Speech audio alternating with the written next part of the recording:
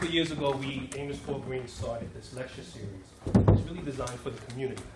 And so I start with that before welcoming you, because it's very important that you be careful of the conversations that you have, realizing there may be individuals from the community that don't know anything about Freemasonry.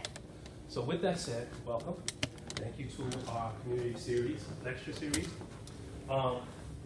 Tonight's lecture is by a stonemason who is not a Freemason.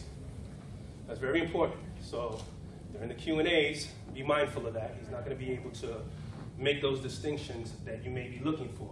But that's the whole point of this lecture. The lecture is to tie in the operative Freemasonry that we always talk about, we always study, but never really get an opportunity to witness and observe. So this lecture is meant to allow you to make the connections. So be mindful of that when you ask questions. So with that, without further ado, I'd like to welcome Chris.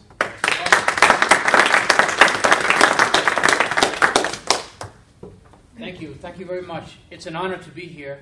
I really appreciate being invited. Mechanization, the process of converting a manufacturing process which would be done by hand, by people, into a process that would be done by machines.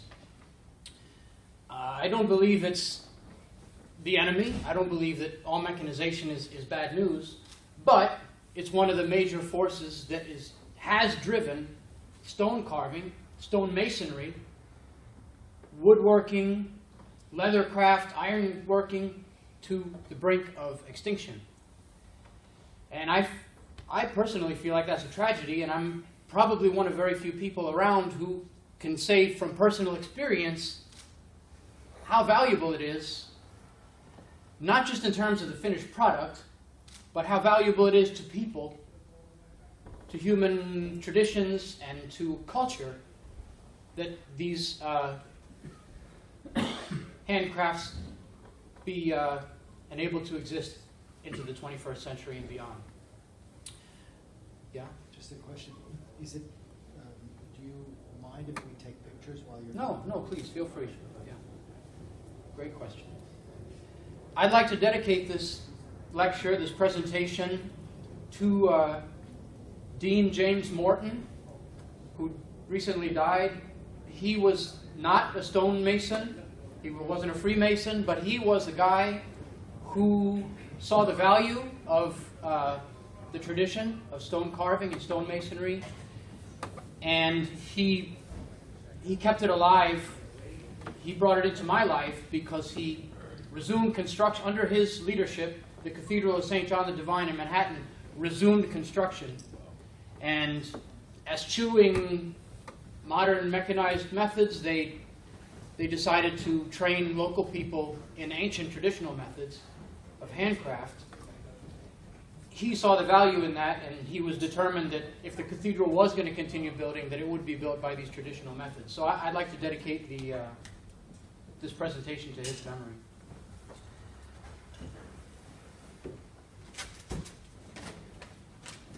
Now, I am going to start by going into my story. We all love stories, and I'm sure a lot of you have stories more fascinating than mine, but being that I'm the stonemason and I have the floor tonight, I'll start with my story. I was born in Manhattan. My dad is a photographer. My mom worked in a school. When I was about 7 years old, my parents saw publicity in a store window about the cathedral school. They were in the market looking for a place for my brother and I to go to school, so they took a look and thought it was great because the school was founded to provide a choir to sing inside the cathedral way back in the early 1900s. It had updated, and now it wasn't a boarding school for 9 boys anymore. It was a co-ed, and it was a day school, but it was a great place to go to school. It was right in the shadow of the cathedral. And when I was in about 7th grade, Dean Morton, he decided to resume construction on the cathedral.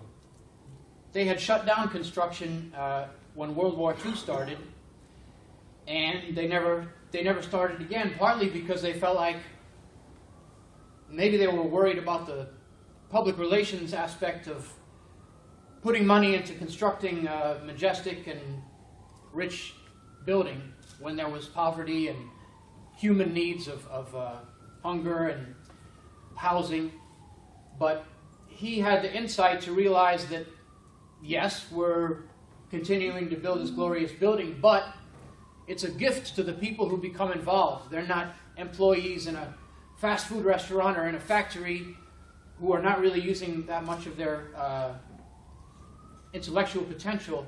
They're going to be, it's a gift to them. And he invested in the people that were being trained there. He invested years and, well, at least 2 years of training before the people were able to contribute anything to the project, because the stonemasonry craft, it takes a lot of training and practice before you're able to contribute. So that's an investment in the people, and they might just leave. They might say, I don't like it here, and then you've lost your investment. So that's very significant to me. Anyway, I was only in 7th grade when they started. I didn't really care about it that much. I finished cathedral school in 8th grade. I went on to high school. My friend Charlie and I, we went to Stuyvesant High School back in 1980. Down? No?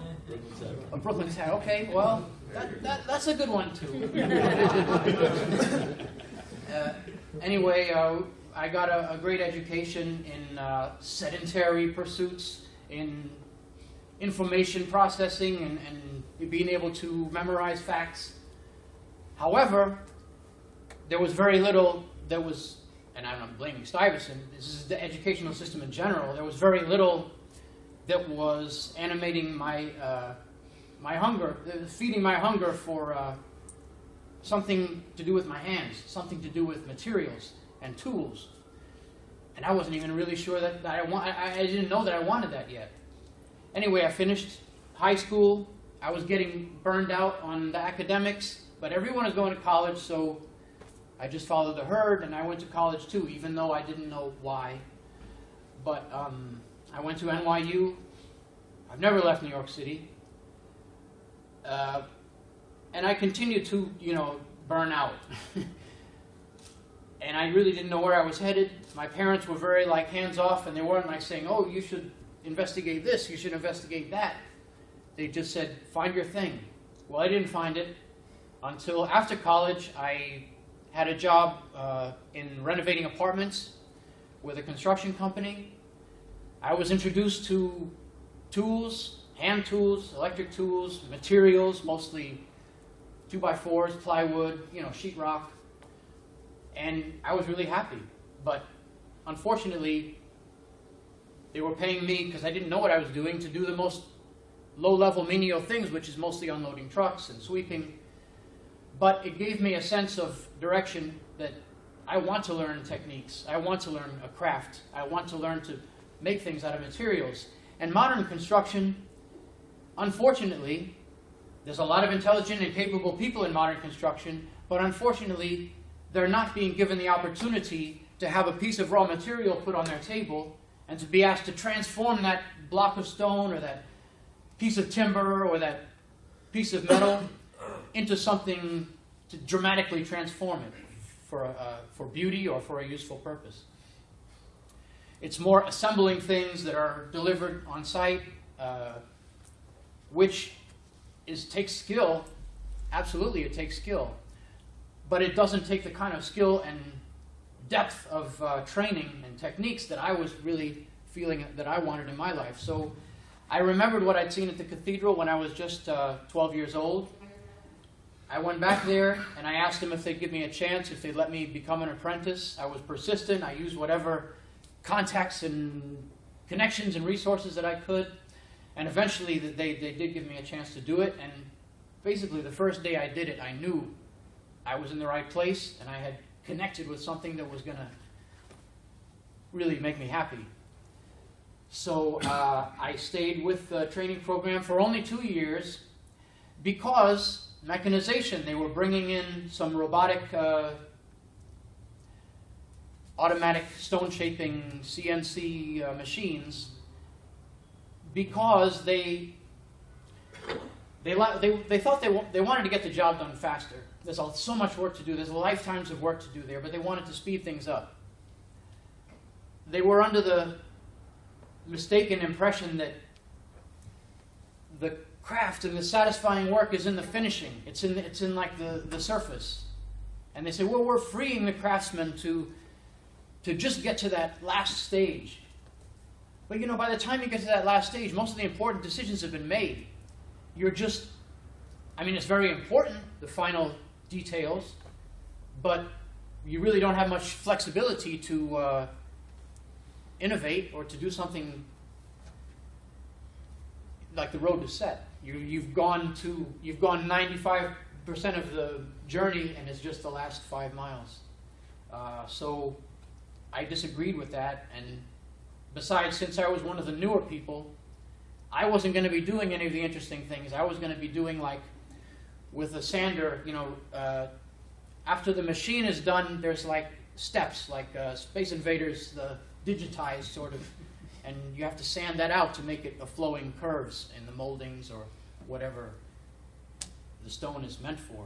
And that's not interesting work, it's not challenging work, and that I was so turned on by what I'd been doing, I didn't want to stop. So even though I had no clear vision, there was no other cathedral across town where I could, you know, transition.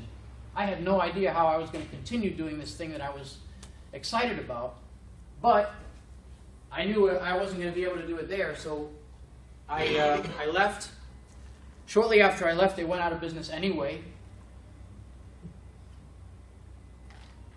So it proved to be not that bad a decision. And as I say, there was very little need for stonemasons. The cathedral was an anachronism. They were building in a way which was completely obsolete. Buildings today are basically steel frame or concrete reinforced with steel frame. And if there is stone, it's basically a thin veneer that's anchored onto those materials that really provide the strength to hold the building up. Not so with the cathedral, not so with the medieval cathedrals, not so with the Roman temples and Greek temples and Renaissance buildings. Those buildings were built stone upon stone, so that the stone, and this is what you guys know as stone masonry. Most people outside, I just talk about stone carving because people don't know stone masonry. Stone masonry is the craft of shaping geometrical blocks for construction, differing from stone carving, which is the carving of ornamental foliage or the capitals at the top of the columns, which is also differentiated from sculpture, where you're not so much providing a consistent decorative ornament as something which stands alone. A sculptor could carve something which would stand alone, and it's expressive, and it's meant to, I guess, communicate the person's aesthetics and feelings. Okay, so stone masonry, it's almost out of business, except for restoring ancient buildings. So there was nowhere to go with that skill. I decided I needed to learn something else if I wanted to continue, which was either inscribing letters in buildings, or cemetery monuments, or sculpture, which is still alive, even if it's not that much geared towards stone carving. There's still sculpture. There's still ornamental decorative carving in terms of fireplace mantles and garden benches and things like that. So I didn't know any of that stuff. I had I was at a first step because I knew how to shape stone. I knew how to work these tools with great accuracy, but I didn't know that much about carving. So I had to find some other people around in a less formal, the training I had at the cathedral was very formal. There were steps and challenges where you were given a higher level challenge when you had mastered the previous. But with the carving, it was more something I picked up from people in an informal way. And I learned the inscriptions to do lettering on my own. And that's what has kept me involved in stone carving for almost 30 years, is the ability to do the carving. Very little stone masonry that comes my way.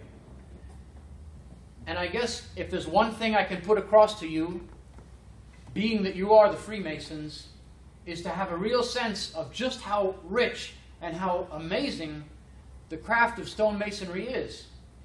Because, as we all know from playing with blocks on the rug in kindergarten and joining Legos together to build structures, you can do a lot with a six-sided block, with an ashlar. You can do a lot. But there's a lot you can't do. I mean, you cannot make an arch with rectangular 90-degree blocks. Those are called voussoirs because they're tapered and one side is curved. You know, the inside surface is curved.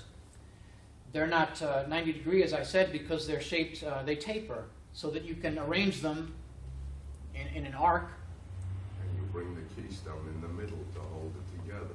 Exactly. And when you remove the wooden support, it all stays together because the weight is being transferred to each lower stone and pushing out, and maybe there's another arch coming from both sides which, you know, balance out that. So, but even the arch, that's just a step above a baby, a simple ashlar. Imagine a dome, right? A dome has a spherical inner surface. The ceiling is spherical. Most likely the outside, you know, outside the building, the outside is spherical as well. The joints, which mean the places where the stones meet, the joints of a course of stones in a dome is a cone, you see? Each stone has, well, there are two flat surfaces where the to the left and right, but the top bed is a cone, the bottom bed is cone, and the inside and outside surfaces are spherical. So to imagine having a block of stone like this put on your table, and you'd have some templates, which are like patterns, the sheet metal or plastic to apply, and to think about, well, where do I begin? That's a big challenge. It's a big, and most of the guys in the medieval ages were illiterate. They hadn't been to college. They learned these things just from practice. They were handed down from the masters to the apprentices. And even that is not as high as it goes. But without pictures to show you, it just gets very confusing. So, in fact, when you're out walking around the city, you see the stoops. They have handrails. They don't just curve out on a level. They curve out as they go down. So that's a helix, right? That's complicated stuff, and it's a big challenge. And I want, if nothing else, to give you a big respect for stonemasonry, because it's not just ashlars. Although even ashlars are a challenge in the execution, in the using the tools to achieve the flat surface. So, I know the Freemasons are big on analogies because the whole thing is based on an analogy. The craft of stonemasonry is an analogy to, as far as I understand it, to character, to having a good quality character. Well, I like to use analogies when I train people too. And one of the things that I use is talking about the craft and the different levels of competence. The first level of competence, which is like the apprentice level, is learning to use the tools. Learning to use these chisels, hammers, and axes to define, with accuracy and economy of effort, to define a flat surface or a precise curved surface. That's like driving. That's like learning to drive the car. You're just an operator. If I needed to get home from here, and I don't have no idea where I am. I just followed the navigation, right? So I was just an operator. I was just following instructions which are coming to me over my phone. Without the phone, I'd be helpless. And I almost ran out of power, so I know what that feels like. So the second level of competence you've got the skill with the tools. The second level of competence is knowing how to approach in a methodical manner a block like this, which is your starting point. How to know how to use these tools and what steps to take to turn it into the thing that someone else is telling you to make. And you can probably imagine what the third level is. The third level is being able to come up with an idea or design for what you're going to do. So that's like, this is being able to drive. The step 2 is not only being able to drive, but being able to navigate and find your way from here to there, like being a cab driver and say, Grand Central Station. Oh, I know how to get there.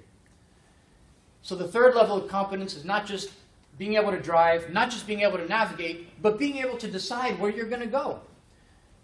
Because you can just take the tools and start going, but that's like getting in the car and driving and saying, well, I hope I end up somewhere nice. The third level of competence is being able to say, I know where I want to go. And then being able to find your way and being able to drive yourself there. So that's an analogy for the 3 levels of competence. And you don't have to isolate the first one before you start thinking about the second one.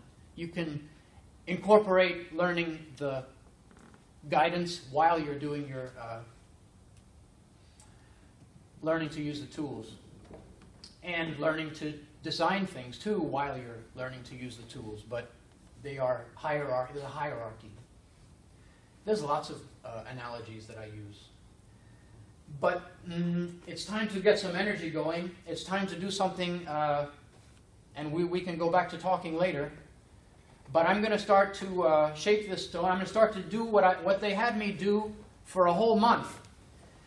They would, when I started at the cathedral, they just took a pencil and drew a line about 1.5 inches, 2 inches down from the top, and said, just take it down. Just make a flat surface at a lower level. And that sounds boring, and it is boring from a certain standpoint because you're not creating something. You're not creating something exciting. But it's so challenging to use those tools and to learn how to do it that it's not boring. It's a pretty big challenge. And if I had, I'm skipping a step because if you have 2 straight edges, you have to do this, and you have to wiggle them and sight along the tops to make sure that you're getting a real plane. Because if I just do it this way, this line that I draw on this side might not be parallel with the line that I draw on that side, and things don't come out so well. But this is just a demo, so forgive me for skipping that step.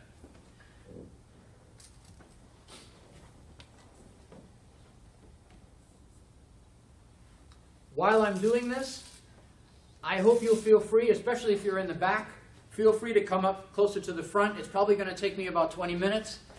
Feel free to look at the tools that are here on the altar. Feel free to look at the book there that has photographs of my, yeah, you can hold them, yeah.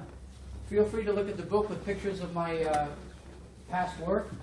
Victor, don't touch the setting ball. How good are you at thinking that my eyesight's got it? Well, we'll see when it's done. That was my question for you. How come you don't use a level? A level? Yeah, to make sure. Yeah, it's, yeah, I could do that. Yeah. They've used laser. It's a lot easier. Exactly what he was saying. Then everything's easy. Everything's easy. Yeah, you do. You won't have to take it to the high level. Leave it there and stop working. Chris, what kind of stone is that? This is limestone.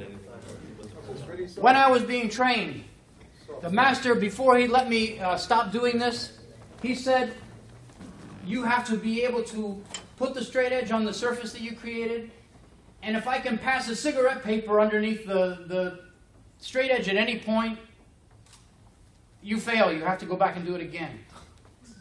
So I will endeavor today to do it to that level of accuracy. What's that, Charlie? $5 says I can't do it? Drag me along here, they want me to see this. Just want everybody to be mindful that while he is working on the stone, there will be matter that is flying. So be mindful of that in the back. If you're in the back, I don't know if it's okay, but You have to sit right over this there. this seat, these benches are good for watching too. No goggles? Ah, I forgot. I knew I forgot something. That's Well, the first thing, safety first. Yeah. this one is the pitch. It's a great tool for breaking off big pieces, but it only works from around the outside. It puts a big shock into the stone. That's why it's so robust. You know, it puts a big shock.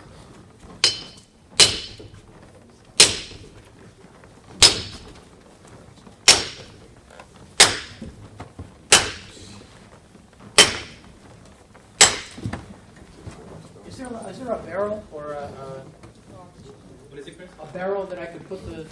I mean, there's going to be chips everywhere, but The other tool is just a mallet or... yeah.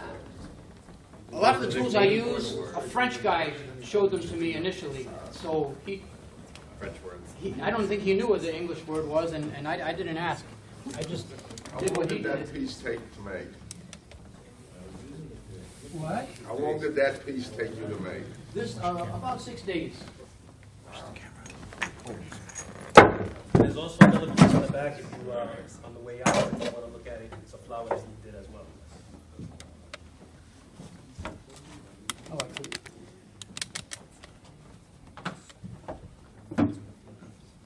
Let's watch. So they have clear.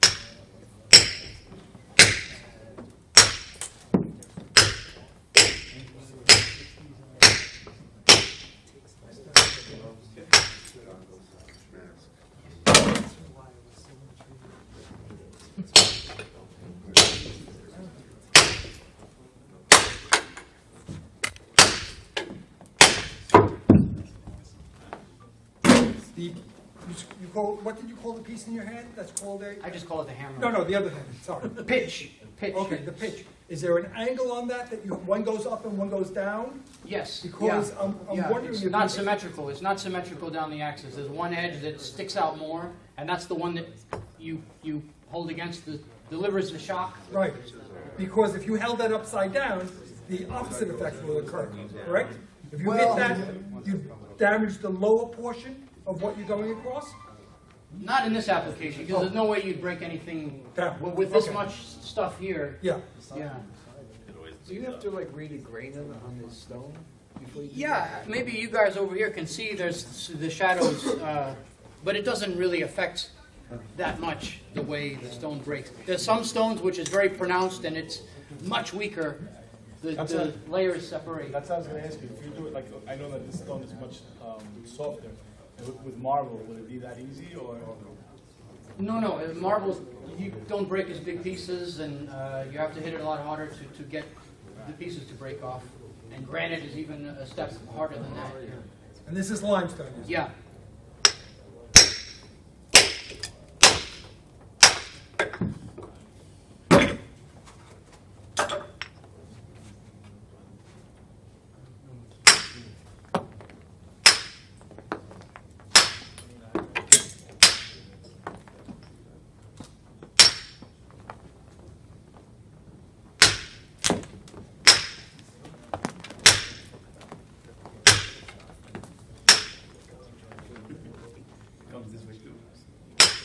Comes everywhere.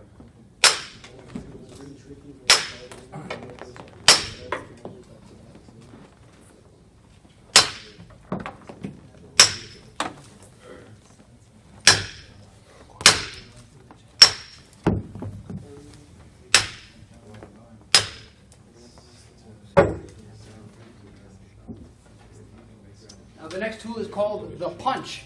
It's just like a rod of steel that's sharpened into a pyramid point at the end.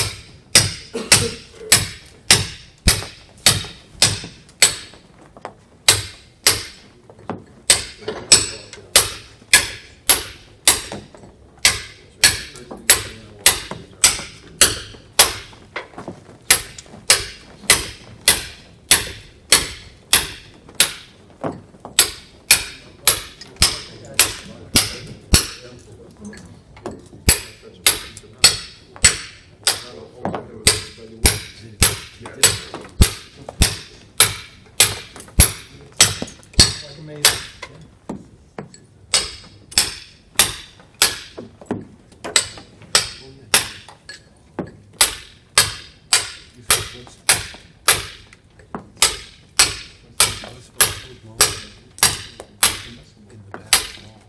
Exactly. Very simple.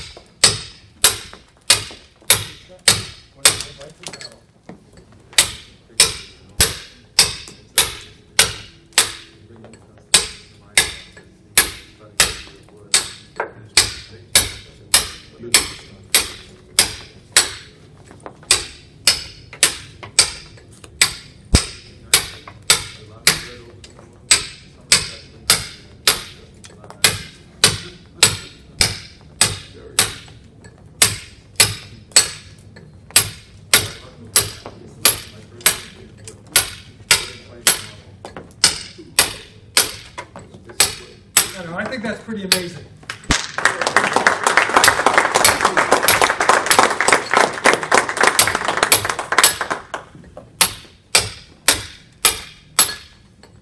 So as I said, if I do my job well, I should not be able to pass a credit card under the straight edge. How many of these blocks did you think you did before you became proficient? Well, before they let me move on in the training program, I did it for a month, and I didn't have a new block every time. They continue to.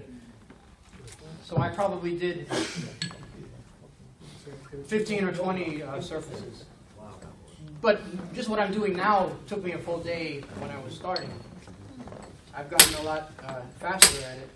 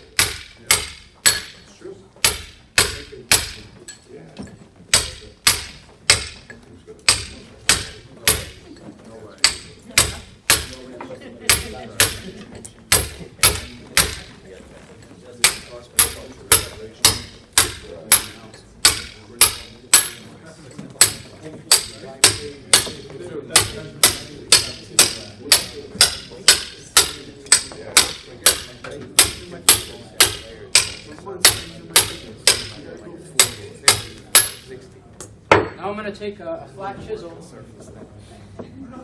this one, which is just a rod of steel that's flattened down into a blade and sharpened. What was the name of that one? Flat chisel. Okay. And I'm just going to put it right on the pencil line because I stopped my pitching. I didn't go all the way down to the, because you can't really see the pencil line because of what you observed about how it's not really a sharpened edge, it's more like a surface. So you can go right to the pencil line with the flat chisel.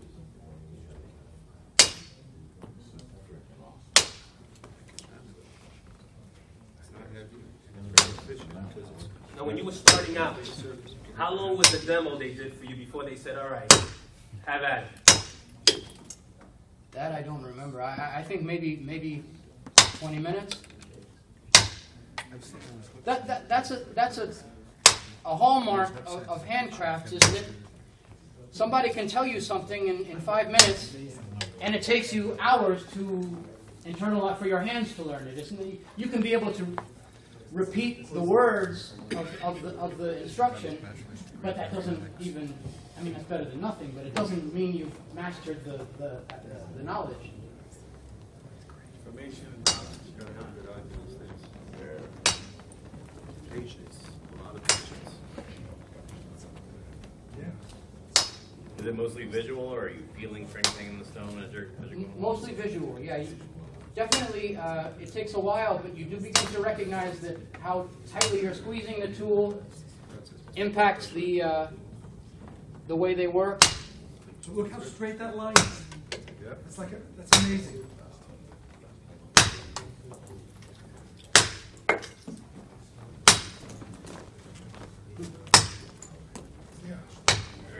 All right, now I will continue with the punching, trying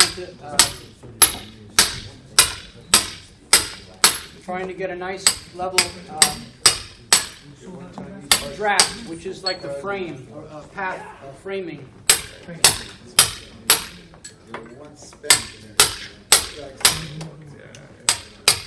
A border.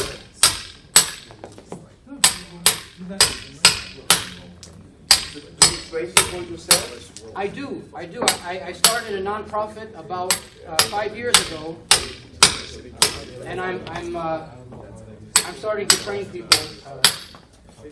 And I realize that this activity is very mindful. It's very, you focus, you concentrate. It's almost like meditative. So it's really good form of therapy for people who have suffered trauma. So I just ran a 5-month paid full-time training program for veterans. And it's a way of helping them.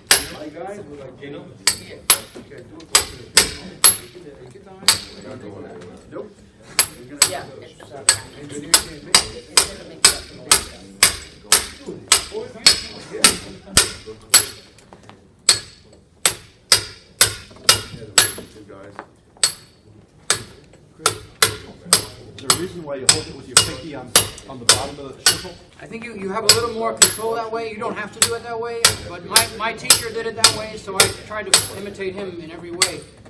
But lots of good people that I've seen work don't do it that way. And then when you start holding it that way, it actually takes a while to get used to it. After 50 years, the whole system you see, there's more skills.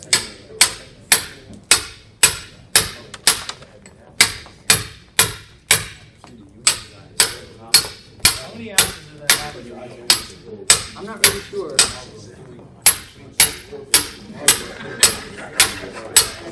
Still working on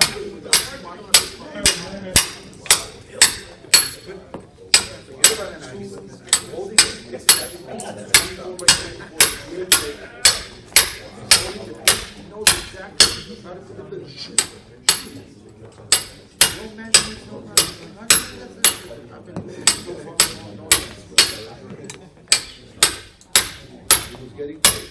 The guy was steady tape, $400 an hour. Not a bad tape, Vic.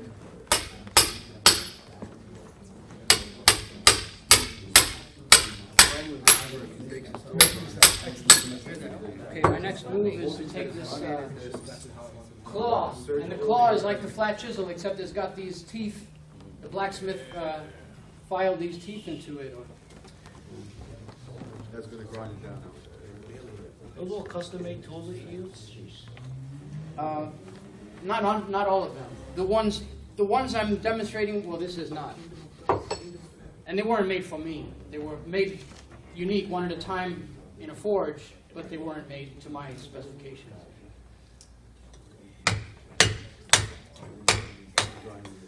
And the claw, it's a refining tool. It's not a tool that's meant to dig deeper.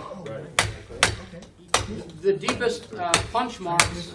Transition from one to the other. Excellent. Yeah, because if you went straight from the punch to the flat chisel, it would pluck a lot, meaning that the pieces would come out and leave it would dig out a little more than you wanted to.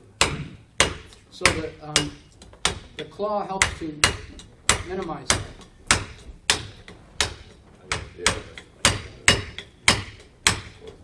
Do you hit at a certain angle all the time, or it changes? That's the whole thing that makes it work or not, is the angle. If you have it too direct, it just puts shock into the core of the stone and it doesn't really break off nice pieces. If you have it too low, which is the beginner way, you have to use all this arm power just to keep it engaged, and it doesn't really cut very well. So that's the whole aspect that makes the chisels do their job well, is the angle.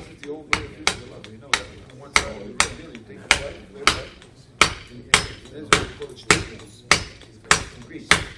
Put water in here, water in here. Hold the pipe on two sides, and mark the walls. And you never go over the edge. You always have to turn and come in, or else you might lose that corner. Yeah. That's the best level in the world. Even better than the laser. That's nature. That's gravity. Actually equalizing the water. So if you want to stretch, measurement 15, 20 foot away. Yeah. Yeah. Water.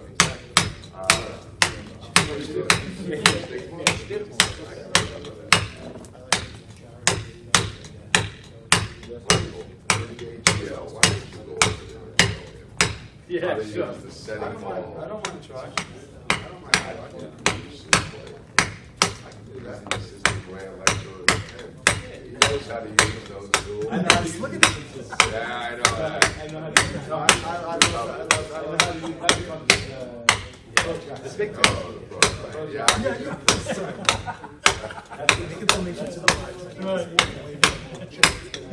Oh yeah, the prototype. You're right. The line. Yeah. Oh, can you turn? Hey, like a dancer, I could do 360s. Whoa, not bad. Okay, so I'm trying to create a draft, which is a border, and the final tool in doing that is the flat chisel. I'm gonna take this border or this frame to the finished level with same chisel but no teeth.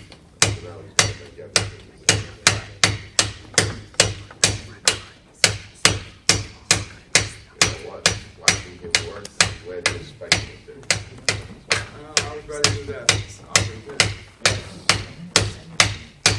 Listen, because let me tell you something. There's no better view in the world when you create something and you know it's going to stay days after you're gone. Oh, yeah. Better than having to do it.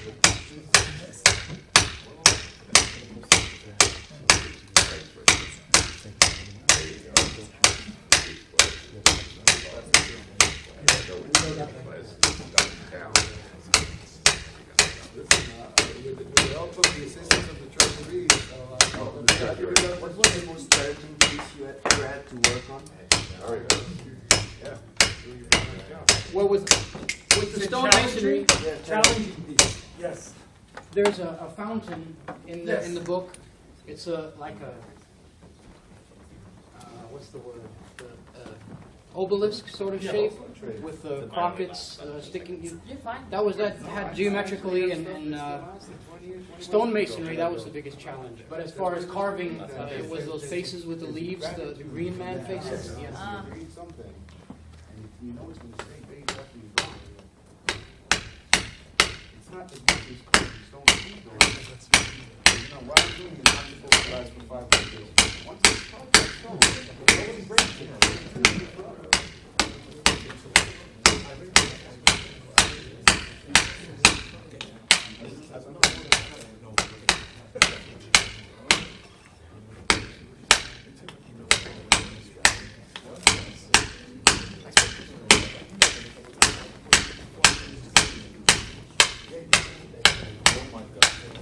Thank you, Jack.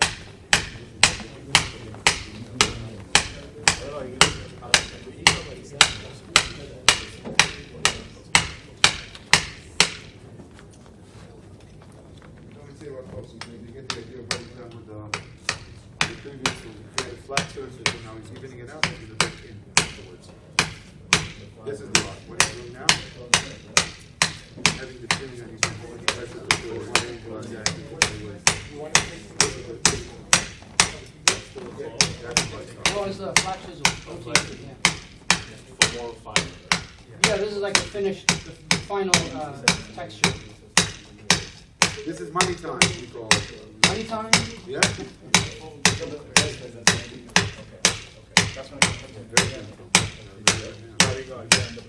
I compare the tools to vehicles. That's another analogy. The tools are like vehicles. The punch is like the airplane. If you have to take a long journey and you have many miles to go, you want to take a plane for most of those miles. Once you land your plane at the airport, you have to switch to another vehicle that's more precise, because, you know, the plane, you can't land it right at the address. You can try.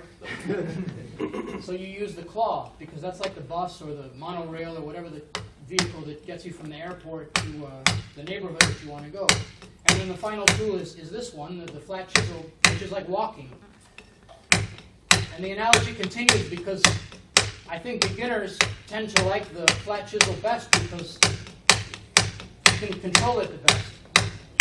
But if you try to make dramatic changes to a block of stone with the flat chisel, it's like walking to, you know, to San Francisco. You're going to get tired and you're going to compromise on your idea of what you wanted to do because... You got to grind it first, get it to a point where it's ready for the chisel. Yeah. I work with stone too, but not like you. This is like a real work of art. Thanks. What kind of work do you do? I'm a contractor, so I play with every kind of stone, with wood, my personal passion is wood. But I'm far beyond where you're at. You're at the professional level. I'm at the amateur level. While Chris is knocking away at it, there's a couple things that I want to mention. I learned about Chris while attending Mariners Lodge. They were having one of their fellow crafts. In order for them to move up, they had to give a speech. And this fellow craft talked about how about 5-7 years ago, he brought his daughter to a show that Chris was doing. And the thing that was very interesting was that he had several displays, at least 4, and the daughter went up, and Chris remarked that the daughter was the best worker out of all of them. There's a lot of people who went up, they just gave up. They just gave up, and the girl continued hacking. But the thing that was very interesting was about the fact that before the show was all done, Chris felt compelled to finish every one of those stones. So with that said, Chris is going to continue going through this. You're more than welcome to stay up here. We have food downstairs, so if you would like to eat now or later, you just want to bring that to your attention. You can go down, you can eat. It's on us. There's no fee, no anything like that. We want to thank you for coming here. And by all means, continue to watch Chris. And if you have questions, please ask him. 2 other things. He mentioned his nonprofit organization, but also Chris also does a workshop where he provides, for a fee, he provides the stone and he teaches you a little bit about stonemasonry. So that's very interesting. So if you don't get Chris's information, I believe that most of you have already received emails from me. I will be more than happy to give you that information. Thanks, Avery. Yeah, if you like the the demonstration, and you're like, well, this is great. What do I do now? You can take a class. There's a one-day class in my workspace, 5-hour class. All the tools are provided and the material. It's not like you walk away with a work of art, but you certainly get a feel for what it's like. Not even a colorful bowl or something? You should try. I don't know what you could do. No extras. And if you like the idea of commissioning work, I'd love to talk to you about doing a project for you. If you think, well, that's for millionaires or people, very wealthy people. It is. Maybe you know some wealthy people. Maybe you can connect me to, if you work for an institution like a hospital or a church, or I'd love to, you know. I'm still looking for those rich hospitals to pay me. Yeah, or, yeah. And also, if you're interested in doing a similar demonstration at your lot. Right. I mean, it's amazing that as Freemasons, we could go our entire careers without ever meeting an operative Mason, let alone an operative Mason that's not a Freemason. So we got a nice version What here. he's doing is taking me back about 2,000 years back. Beautiful. I still don't know how plumb works. I've been trying to figure that out for a long time. Chris, how many lodges have you done this for? Or? This is the first one. Oh, really? First one? Sure, yeah. Don't say that so quick, you'll be flooded. Once you go to one lodge, you're going to be working for the rest of your life. Might not do any other work.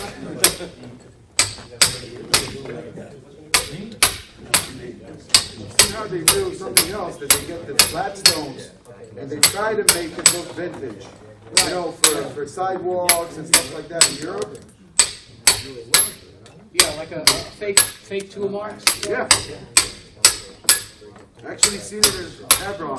They actually pretty big on stone over there. Yeah. And it's beautiful. You see 20 guys sitting down with hammers. And they take the flat pieces of marble and they just chisel it a little bit so it makes it look authentic. Like your job is Yeah, exactly. take a little stack and put limestone with Actually, if you want style. Most of the guys want to limestone with the first stone. First question is, was limestone your first stone? Yeah, that's the stone that they were using to resume construction on the cathedral. So that's what I was trained on, and that's why I feel, you know, if I have the choice of any stone. Can you work with marble? Yeah, I've worked with marble, and marble has the advantage of if you rub it, and you know, it gets the translucence and the color comes out. But to me, the look of the tool marks on the limestone, you know, with the sun hitting it and the shadow, that's like energy. That I get very excited about that. Terracotta. Have you ever done any work with terracotta? No, it's a completely different It technique. breaks very easily, though. The terracotta. I have a question for you. In the masonry buildings, what angle is the degree of 33? What is used for? 33. Yeah. Use it for crown moldings. Crown moldings. All right, I'll show you Almost done. another tool now, which is very useful for. It's like the claw, but it works a little faster. It's like a claw axe. Whoa.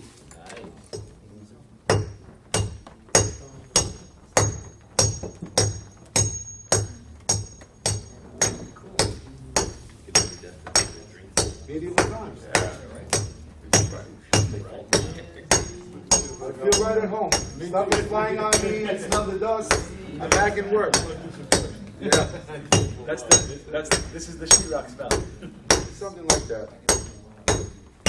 This actually smells better than sheetrock. I'm not worried about the sheetrock. I'm worried about the plastic wall. Chris, you better get back to work. Stop fooling around here. Joe is gonna come after you. I don't know what to do. Understood. Please, it's good to see you. How you been? You staying home for a while? Yeah, the Far East. good idea. We'd go It's to the Far West. Far West. Do the chisels get dull? They do, yeah, but with stonemasonry and limestone, it takes a long time. You don't have to sharpen them constantly. But if you're working with sandstone, which is a very abrasive stone, What would you do with a grinder? You sharpen them with a grinder or a special machine? yeah, a bench grinder. Isn't it supposed to sharpen itself just by working with it? I have not found that to be so. And if you're doing inscriptions, you have to have your tools the most sharp. That's true. And make sure everyone takes a look at the book on the side over here. It's beautiful work. You get a wonderful monument to Brother Charles Lindbergh in there, which is beautiful. He has the whole spirit of St. Louis with the etchings and beautiful, beautiful. So beautiful work. It's all your work. That's all his, yes. That's all his work. Wow. So here's one last thing I'd like to say about the analogy. Well, it's not really the analogy. The most common question that people ask when they find out I work with stone is like, what do you do if something goes wrong? What do you do if you're chiseling and something drops off that you didn't mean to have happen? And it's not a question of if, it's a question of when. And I feel like that's a great analogy to life, because, I mean, why do they ask me that? Why don't they ask a surgeon that? Why don't they say, what happens when you do something wrong? Or an air traffic controller, what happens when you do something wrong? Because it happens. We know what happens when either one of those occupations has a problem. Just make happy little trees. Nobody's perfect, and you have to find a way to, I mean, you could start over. You could say, I'm going to throw it away and start over. Sometimes the mistake is that bad and your client is that particular. Sometimes it's something nobody else is even going to notice. And sometimes it might be a mistake that even makes it better. You know, the person might say, wow, the finished piece, wow, how'd you think of that? Well, actually, that wasn't intentional. Looking at your pictures, you're an artist. You're not a mason, you're an artist. See the beautiful work there? It's amazing. It really is. Everyone, make sure you take a look at one more page. About It's unreal. 2-3 months. Oh, yes. And Philadelphia. Yeah. Very early on. 2 months? Then after a Well, while, that's not that big. It's actually not that big. they kept them on as a One mason. piece? But he was no longer. Everything is made out of one piece. Yep. Oh, I thought that was like a full man-sized thing. No, it's only about that big. Oh, okay. I was just saying, because I thought it was man-sized. I was like, that's the That's the most demanding person you can find. Right.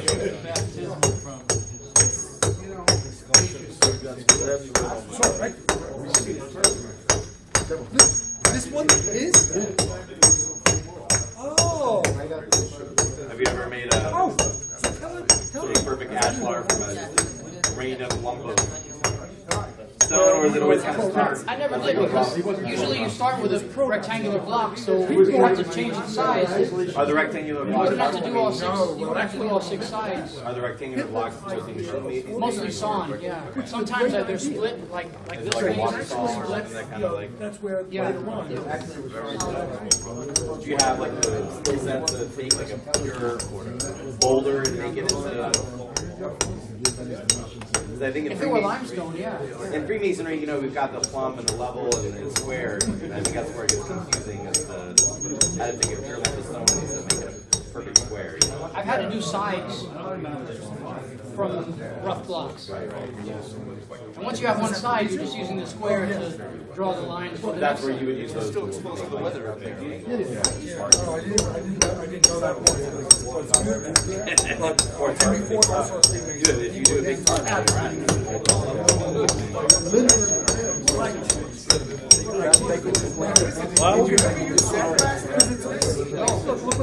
It's all handmade. I use pneumatic chisels, but I don't use sandblast. We're talking about something very, very gentle. Go underneath the leaves, you're doing all that, it's like crazy. Yeah. You can start by drilling and then expand the hole by the pneumatic. It doesn't shake that it can crack it, or it's very gentle? Yes, yeah. They make them all different sizes. And believe it or not, the piston, the thing that's acting as a hammer, that pneumatic is much lighter than but it just hits it like 1,000 grams a minute. So, because remember, in England in 1717, 4 lodges got together to call themselves the Grand Lodge. Would you be able to do a kind of demo where you show how plumb and the level and all that stuff He works? said all lodges. well, the plumb is for assembling stones, for building For building upward. the structure out of many stones. Make it straight. Well, That wouldn't, it's not, I mean, for people who Take don't your work rope, with that, hang it, I'm like, what are the hang a stone over a rope. You got a plumb right it there. gives you vertical. It gives because it hanging, so it gives Yeah, you level gives you horizontals. Yeah. But I think a lot of us have never seen how plumb really. It's very easy. You take the Gravity, metal weight, gravity. metal weights with the loop at the end, tie rope to it, and that's it. That's a plumb. Some people, I mean, some people have never really seen it. There's more sophisticated ways of doing this. I mean, even levels have vertical. Levels are not that accurate. You never know if the bubble's sitting exactly where it's supposed to be. Unless the level's brand new and it's good quality. What's that thing called? The Luminescence? Whatever the... Yeah. The stichmus. Stichmus, that's what it's called. Yeah, that was used by the Greeks. If you want to create a level point between this point and that point, take a clear pipe, as long as that, fill it with water, let the water settle in, that's your level point. Do you ever use your left Exactly. hand, do it the other way? Yeah, this is a great. Just for this, I don't use it. I don't change hands with the hammer, but with this I If do. it's a very long distance, then it might make a difference. You should be okay. Right, information. One second. I'm taking care of it.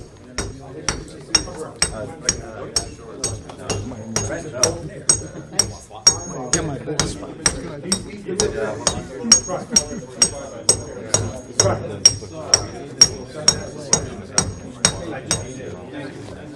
That's just a drop before I know. You said that I could work out. Yeah, don't come. Because I'm not that bad. That's weird. Everything's open and closing. It's like college. Did you pack me up something? No.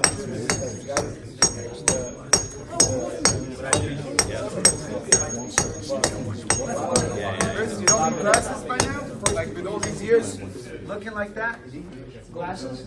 I do need glasses. Yeah. They I are. just forgot to bring them. No, I'm not talking about goggles. Glasses. You wear glasses when you read. It's not the Yeah, same. yeah. My wife's family is Yeah, because of that work.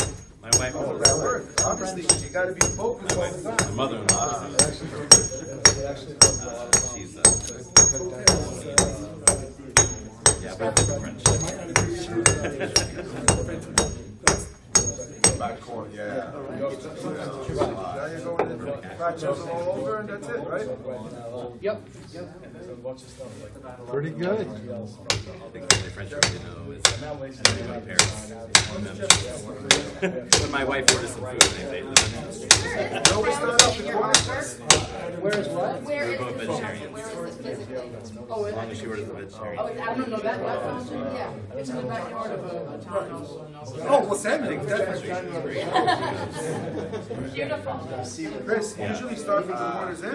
Easy, very easy. Because that's the most fragile place, I guess. You have a reference too. You have two references at a right angle, but when you're in the middle, you don't have as much. So it's good to start. Yeah. Professional baristas. A lot of them are. They only last about 30 seconds before it dissipates. Yeah. You know what? I want to know. Oh, yeah?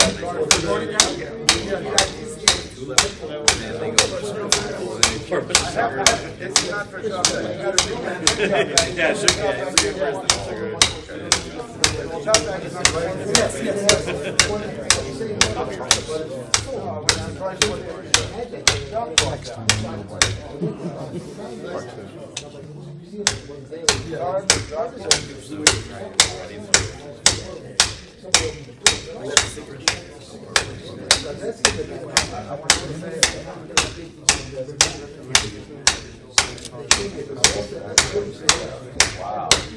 Wow.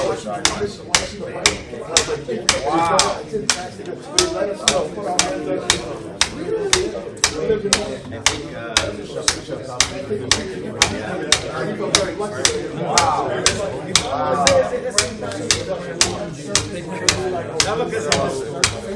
It could be if you rubbed it with abrasives. But to me, the texture of the two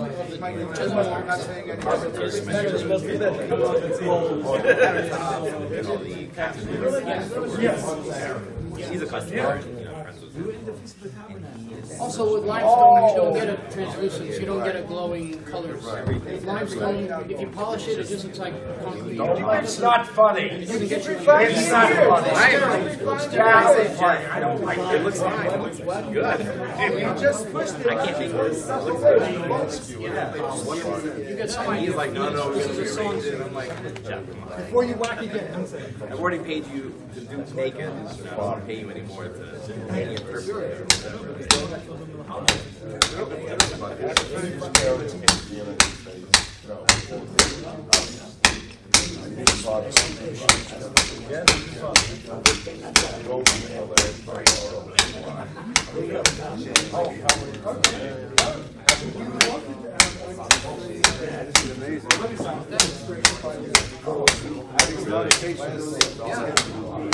But, you know, We do it the easy way with a grinder. yeah. Like the same style glue that they would have used. Take a 7-inch diamond blade, guard bang, you break the top 7-inch diamond blade, go in there. Oh, but this is really Something weird. Listen, you never know, Third World War, if, you know, they're talking about, what do you call it, the electromagnetic bombs. It's going to take everything back to the Stone Ages, there's no electric circuits. It's going to go back to that. And you're going to hold, you're going to be a king.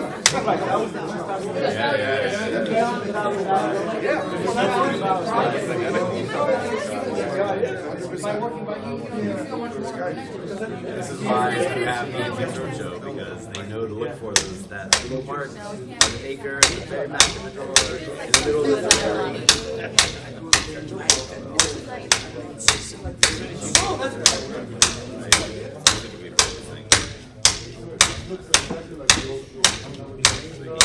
He could have been a math taker.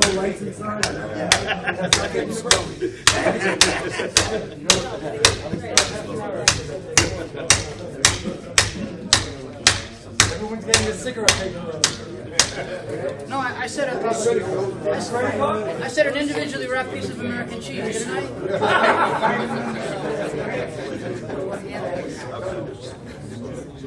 When you get a chance, oh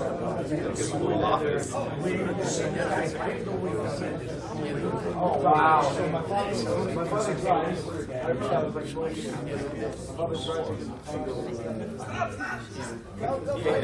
Sure. I get a single point.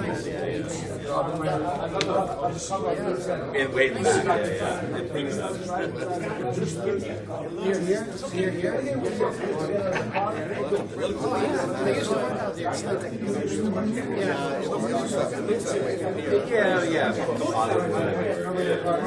60 pieces. So you never learned any of those from your grandson? It's like my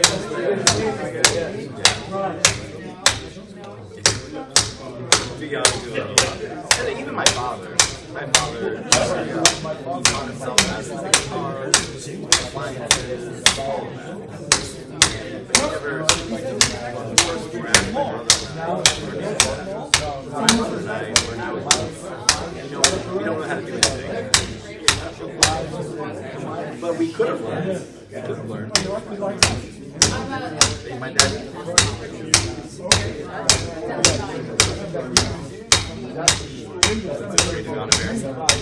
Wow. Yeah. I mean, in the U.S., we even have that too. you had exact classes, you had shop classes. But even by the time I'm 35, I'm 10 years. But even when I was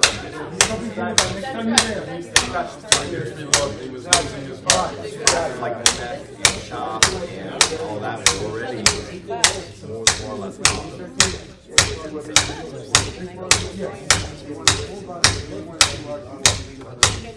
Right. He made us all go to college. Now, the skills that everybody needs are these skills. I have a degree in English literature and linguistics. Yes. I did that. I'm a bracelet. I was a copy shop.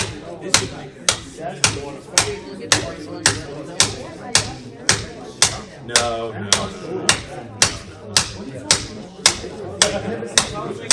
They do. Although, to be fair, so does Vienna. Vienna has amazing coffee. Amazing coffee houses. But you know, when you drink coffee,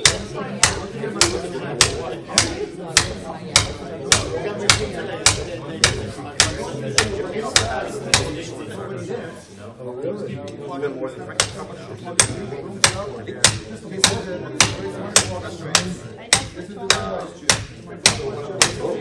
Because they have a lot of one-star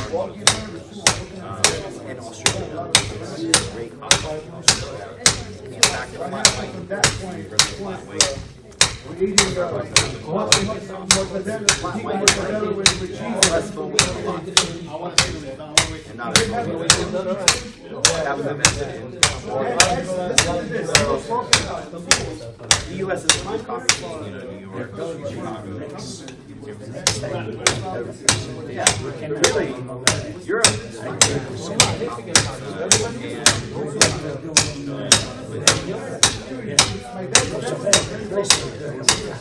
it's very expensive. I mean, to be honest, my wife and I were in Vietnam,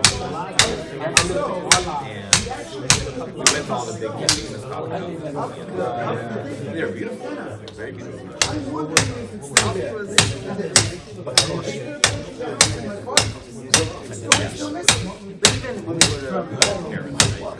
My wife and I'm a big Frank. We go to Paris. We go for a long time. I do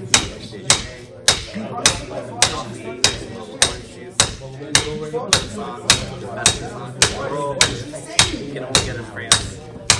Coffee? There's only one person. There was 2 men in this country. I think part of the reason is because a lot of even if you're in somewhere in Paris, you go to a coffee shop. Gino, what are you doing, Gino? I don't want that. Listen, unless you are EA under his supervision, don't be touching. You know, for me, at my shop, Your work in the book, The Arch with the Fox, where is that? Marist College. Ah, okay. And the Lindbergh one is in Roosevelt Island, where he took off. Roosevelt Field Mall. Roosevelt Field Mall. What's this one? Which one is this one? The relief of Spirit of St. Louis. It's in the back of Roosevelt Field Mall by the entrance to the garage. If you drive around, it used to be 40 off.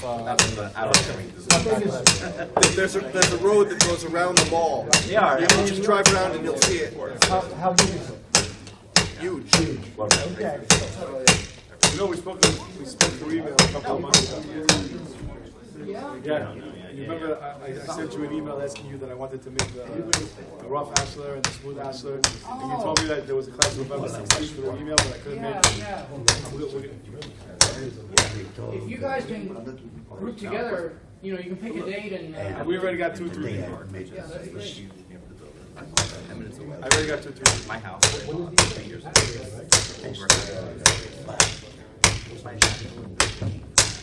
Listen, I didn't Why even don't check I it with the do spray yet. It's looking pretty good. I don't want to make too much. I don't want to make too much demands on your patience. I don't care how long it takes. I love mine. That's it. We love it. Burgundy is the best food. My wife and I are New York.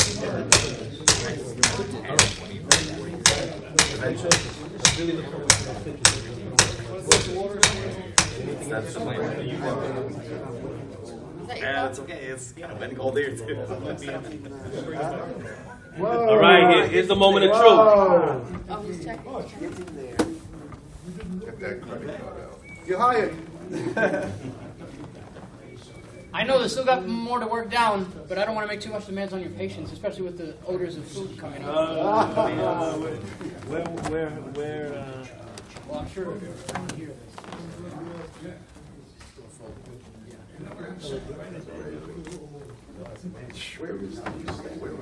Photo finish.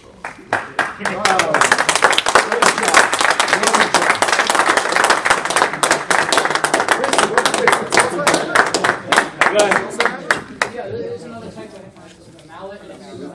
Oh yeah, I know that one. Well, guests, brethren, all, I want to say thank you for coming out. This was really an honor. I want to thank you. I want to thank Chris. Again, if you don't get his information, you all have my email. Email me, and I will give you his information. Please tell your lodge about this.